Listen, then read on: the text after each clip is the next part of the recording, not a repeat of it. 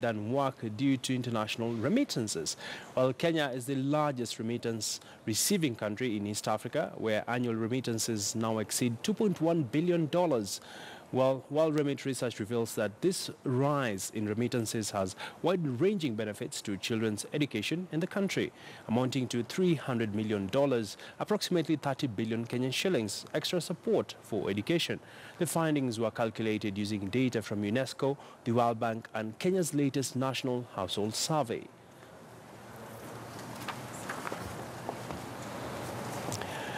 Well, as we look at those numbers when it comes to remittances that are being sent from abroad, well, we actually have a Kenyan who is making a difference in the United States of America. Many thanks, Alex, for joining us. Thank you for hosting me, Abby. Good to be here. Interesting. Well, foreign remittances has had a big impact in terms of Kenya in, being able to tap into money that Kenyans working abroad can send back home. We are now talking about 2.1 billion US dollars. And what has been fueling people to send money home? That's a good question, and it's quite wide because the needs of different families are as different as families and social lives are. But I think the greatest part of the Kenyan in the diaspora feel as part of Kenyans who just happen to have gone out of the country. And so they feel an obligation to send money to support their families, be it education-wise, be it social life, all other areas of investment. So I think the driving force is really Kenyans have always felt a need to come back home, and they want to do something. By the time they come back, they have a house or they have an investment that they can rely on. All right. Yes. And having been in business, just talk us through what you're currently doing in the United States. I know you are in the logistics business, but how has the business performed so far? Well, Abby, that is a great question. Again, my name is Alex Karundu. I'm the current Managing Director and Executive Vice President of Risk Management, which is part of the hiring, the equipment, and the growth of the company. And I've been doing this for a while. Seagate is a company that was founded about 17 years ago. The dream of it started about 17 years ago. We have grown to a formidable premier company owned by Kenyans. Me and my other three partners, we are four of us, have put an elaborate strategic growth plan for that company from a mere 30 trucks a couple of years ago to close to 500 trucks now. So that's what we've been doing. We have employed quite a lot of Kenyans. Over 70% of our employment force are Kenyans who have migrated to the U.S. under different agenda, but they find themselves within the logistic industry, and that they have found Seagate their home company. We've also involved other East Africans, residents who live in the U.S., the people from Congo, Ugandans, and Rwandans, and even Burundis.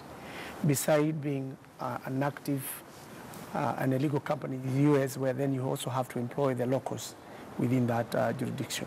All right. Yes. And looking at the growth of the business, I understand there's a plan to actually announce a partnership between Amazon and Posta when it comes to expanding the business. And tell us more about this.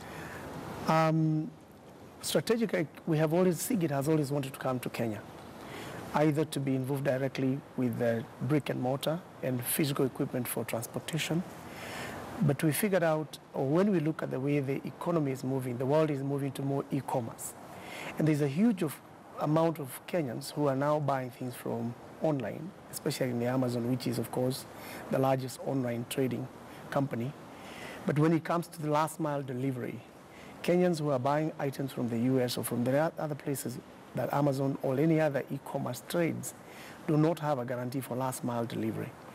So once Amazon releases the shipment or whatever they are buying, up to a point where they have addressed it to the US market, there's no coordinated process for that shipment to leave the US continent to Africa, in particular to Kenya.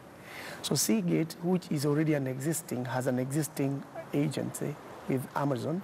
We already do transportation for them, either on equipment or the deliveries. Found an area where we can now partner with Kenya Post, being the largest or the main logistic company in Kenya, being owned by the government, or the government have a stake in it. And with the process of discussion between our post office, Amazon and Seagate, and an MOU is being driven. And really the purpose of it is that the Seagate is going to be the consolidating hub for all the items coming from the US.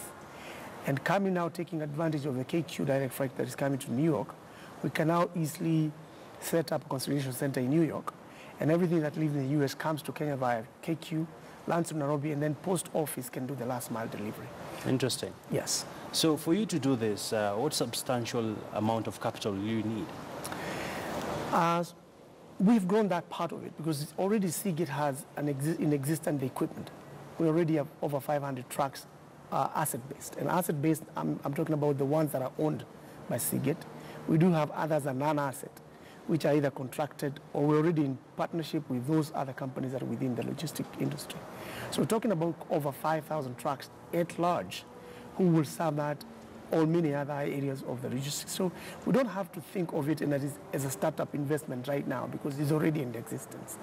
What now I can look of as a part of cost bearing is the warehouse in New York, because then if we have to effectively deliver, we have to have substance and a home consolidated warehouse in New York. It's going to cost a couple of $1 million, but it's a fair deal if that can serve our customers inland. All right. And finally, from you, Alex, looking at how you ventured into business and now you are also keen on expanding and getting back home, what are some of the tips and lessons that you can share with the Kenyans who are aspiring to come work abroad?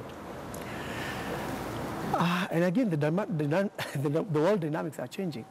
A while ago, the diaspora used to be seen as the only source of perhaps freedom and equity growth.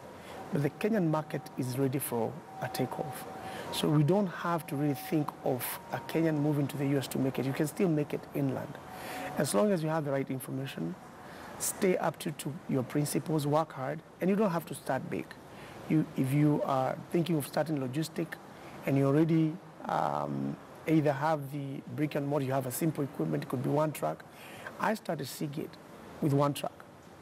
So you can grow to it. You don't have to think of big. So my encouragement to Kenyans is, number one, you have to have a good character. You have to have a good CRB, what in the US we call them credit score, because that allows you to access capital at a very low cost. In our case now in the US, as long as your rating and your credit history is good, you probably really can get equipment on zero down payment. In case of Kenyan market, I think the facilities are different, but there's still a lot of opportunities. The key word is work hard, stay diligent, obey the laws. There are regulations, of course, when it comes to tracking and logistics. You have to be compliant. Within the US, the FMCSs are very clean, they're very clear. The trucks has to be maintained. You have to pay all your taxes. And many other areas that you must be in compliance. But I think that the real opportunity, Kenya is very virgin as far as logistics is concerned. We're also in the warehousing and fulfillment, which I think Kenya is lacking. We don't have integrated warehouses in Kenya. That's another big opportunity for Kenyans. So, and again, the outbound from Kenya is real opportunity. Again, it's the AGOA product. The AGOA treaty that was signed a couple of years ago by President Clinton. We have a lot of substance that can come from Kenya to the US. And now with the reality of KQ direct flight, anybody that can have an agricultural product, avocado, flowers, and name them, there's quite a lot of it. You have a real opportunity to find a partnership in Seagate to venture there, and we are available to help where we can. All right. It seems Seagate is starting off the year on a really high note. We're excited about the opportunities in Kenya and in the whole country. All right. We wish you all the best. Absolutely. Thank you, sir. Pass our greetings.